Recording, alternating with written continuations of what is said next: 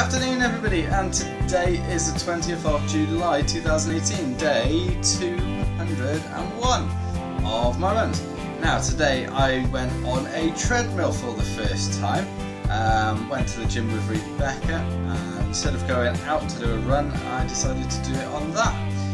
Unfortunately I don't really know how fast I was going by kilometres, because I register all my runs through miles per minute. But I know that I did get down to 4 kilometres per mile, which I did look up, average to around about 6:26 minutes per mile. Now, because it does take a while to build up the speed, it did take a long time to get there. So I only did 1.9 miles in about 21 minutes, which is about 10-minute miles.